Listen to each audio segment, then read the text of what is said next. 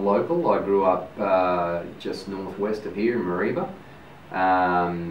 Went to school, did all of my primary school in Mareeba, which was fantastic. I loved the country. And came to boarding school down here for high school, St. Augustine's in Cairns.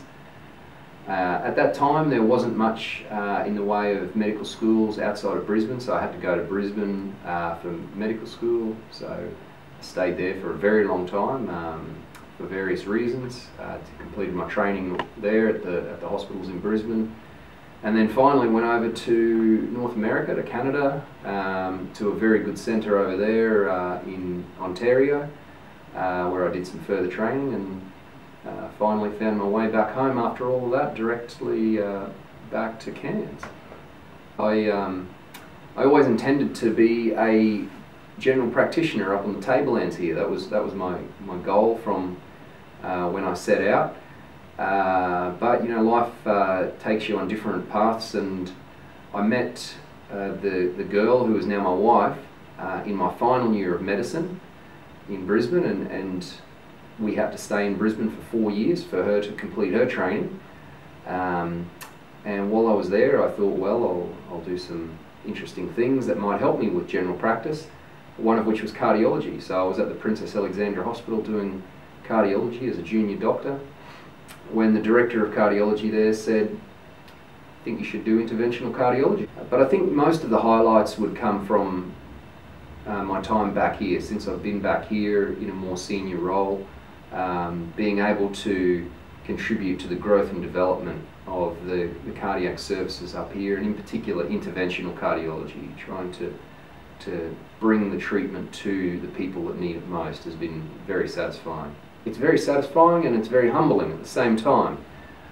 You know, we go through this long process to get to this point, and it's something that you're trained to do, and it's part of your DNA to do this. So I feel as though I'm just giving back, effectively giving back the things that have been put into me. I'm able to contribute back to assisting people to get back to life. I have a family, and I know the importance of having each and every family member at home. So having the ability to help people to get back to their normal life as quick as possible is very satisfying. What would be your best tip to avoid having to come to see someone like yourself or another cardiac specialist? What does someone have to do or not do?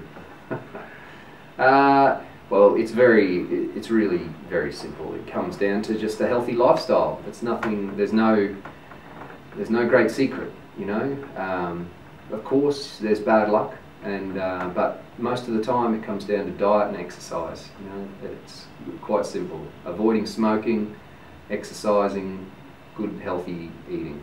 That's all you need to do. The cardiac challenge, yeah, this is once again, I love drawing inspiration from other people, and writing the cardiac challenge. It's not only enjoyable personally.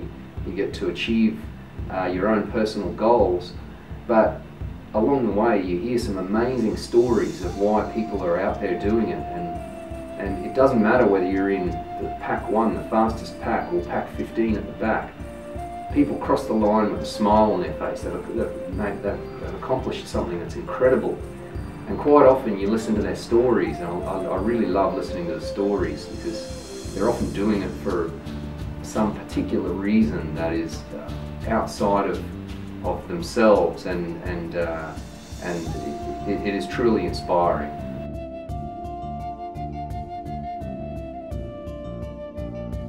Hopefully here with a family that's become part of the Cairns community, the Far North Queensland community, and we're building a very strong and world-renowned cardiac service in this part of the world.